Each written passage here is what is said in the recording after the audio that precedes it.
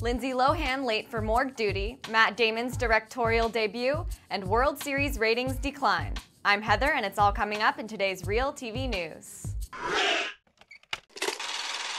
Lindsay Lohan was late for her first day of community service at the LA County Coroner's office and, according to TMZ, was turned away for her tardiness. But don't worry, Lilo is not heading back to jail just yet. A spokesman for the coroner's office tells the Associated Press Lohan will be given another chance to show up on time on Friday.